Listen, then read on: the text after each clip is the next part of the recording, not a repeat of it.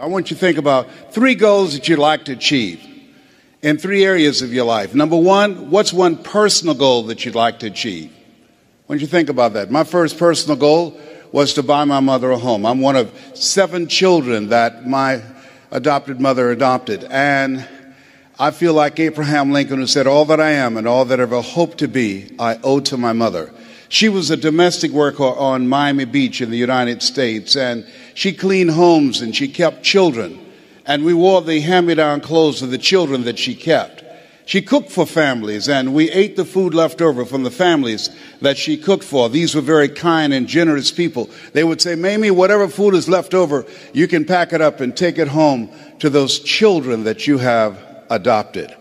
And I used to walk around these big, beautiful mansions, and I'd say, "Mama," and she said, "What is it, Leslie? When I become a man, I'm going to buy you a big, beautiful home just like this."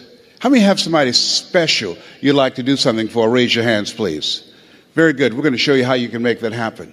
Now I want you to think about your financial goals, growing your business, advancing your career, taking your life to the next level. I want you to think about the goals that you've set for yourself, why you've invested in yourself and being here.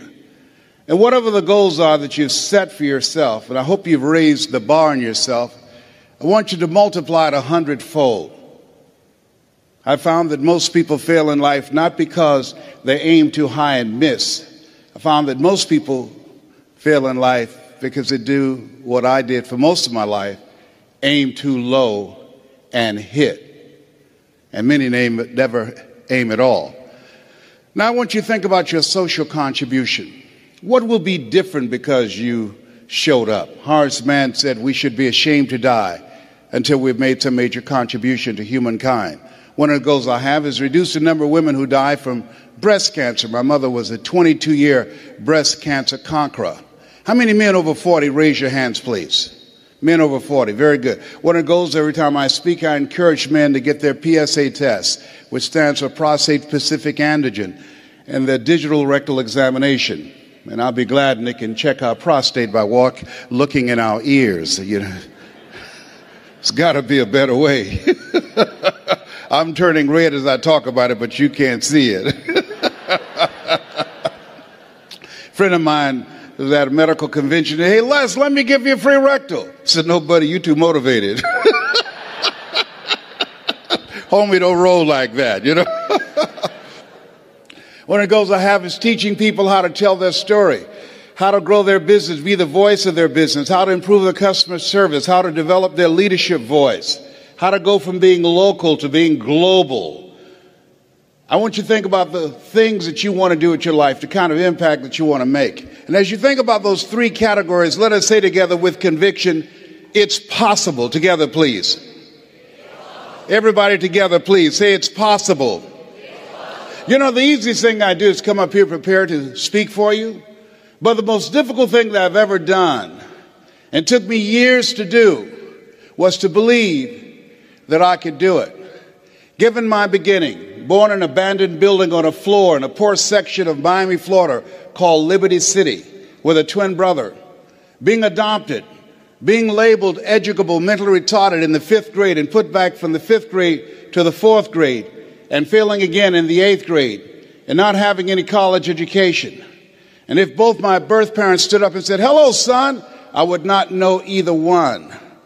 You know, I saw a movie late one night, and in this movie called Magnolia, Tom Cruise, and there was a line in there that said, "We might be through with our past, but our past is not through with us." How many of you know there are things that we've experienced that can impact the way we see ourselves? Raise your hand as you understand that. And so as you look at yourself and look at your goals, I want you to write this down. You don't get in life what you want, you get in life what you are. You have to create an achiever's mindset. You have to create that yourself. My favorite book says, "Be ye not conformed to this world, be ye transformed by the renewing of your mind." And what you're doing right now is an indication of what's most important. As you begin to invest in yourself, setting aside a time to be here. This is the era where the late Peter Drucker calls the era of the 3 C's: accelerated change, overwhelming complexity, and tremendous competition. And so as you look at yourself and look at your goals, setting aside time every day to work on your mindset, to expand your vision of what's possible for you. They did an interview with Warren Buffett, one of the richest men on the planet, as you're aware. And they asked him,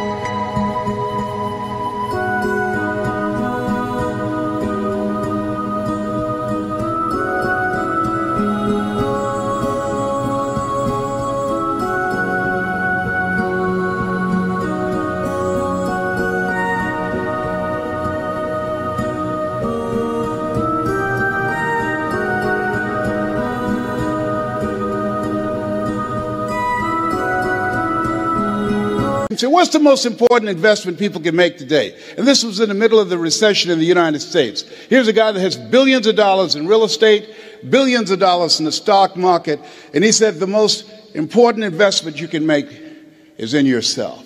Everybody repeat after me, please. Live full. Die empty. Say it again. Live full. Die empty. After having 238 radiation seed implants, I was reading one night some words by Dr. Howard Thurman, who was a mentor to Dr. Martin Luther King Jr., to Albert Schweitzer, to Mahatma Gandhi. He wrote, "Deep is the hunger, the voice of the genuine, the centering moment." As I was reflecting on his words, he said, the ideal situation for a man or woman to die is to have family members praying with them as they cross over. He said, but imagine, if you will, being on your deathbed and standing around your bed, the ghost of the dreams, the ideas, the abilities, the talents given to you by life, but you, for whatever reason, you never pursued those dreams. You never acted on those ideas. You never used those gifts. You never used those talents. And there they are staring at you as you're lying on your bed with large, angry eyes saying, we came to you, and only you could have given us life. And now we must die with you forever. And the question is, if you died today, what dreams, what talents, what abilities, what gifts, what ideas would die with you? One minister out of Bahamas said, the wealthiest place on the planet, it's not in the Far East where there's oil in the ground. It's not in South Africa where there are diamond mines. He said, the wealthiest place on the planet is the cemetery. And there you see potential never realized.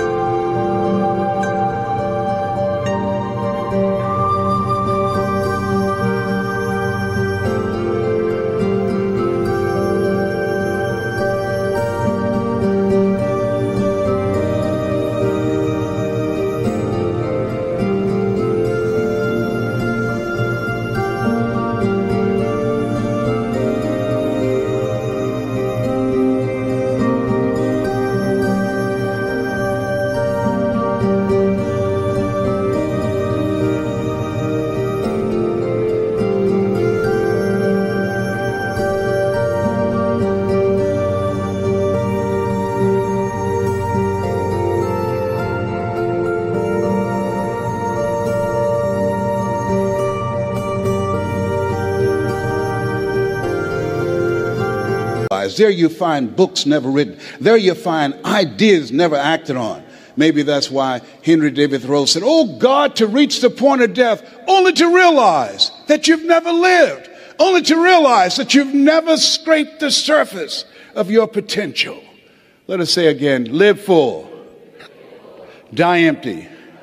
And so as you think about your goals and dreams, I'm suggesting that you set aside time every day, if you're not doing it already, reading 10 to 15 pages of something positive every day, listening to audio programs, investing in yourself to expand your mind for what is possible, to develop a spirit of optimism. And then the next thing is, let us say together, it's necessary. You see, not only is it possible that you can live your dream and that you have to sell yourself on that every day. There's an African proverb that says, if there's no enemy within, the enemy outside can do us no harm. I didn't do this for 14 years because I convinced myself I couldn't do it. I would go see the late Zig Ziglar and Jim Rohn and the late Dr. Norman Vincent Peale, and I saw Tony Robbins, and my heart said, I could do that. How many of you like to help people? Raise your hands, please. I said, I can do that. And then when I would go to the parking lot, my inner voice would become activated and say, Les Brown, you can't do that. You don't have a college education. Les Brown, you can't do that. You've never worked for a major corporation. Les Brown, you can't do that. Who wants to hear anything you've got to say? How many ever thought about something you wanted to do and you talk yourself out of it? Raise your hands, please. And so that's why it's necessary that we work on ourselves. And let us say together, OQP. Only quality people. Write that down. As you think about your goals and dreams over the next 2 years, over the next 2 days, it's very important that you look at the people in your life and you ask the question, what is this relationship doing to me? MIT did a study. The study indicated that you earn within $2,000 to $3,000 of your closest friends. Whoa, when I heard that, I got a lot of broke people out of my life. My mama said, son, if you run around with 9 broke people, I guarantee you'll become number 10. Dr. Dennis Kimbrough out of Atlanta said, if you're the smartest one in your group, you need to get a new group. So as you think about your goals and dreams, detoxify your life. Les, can I change them? No. It's a full-time job changing yourself. And there's some people that's so negative they can walk into a dark room and begin to develop.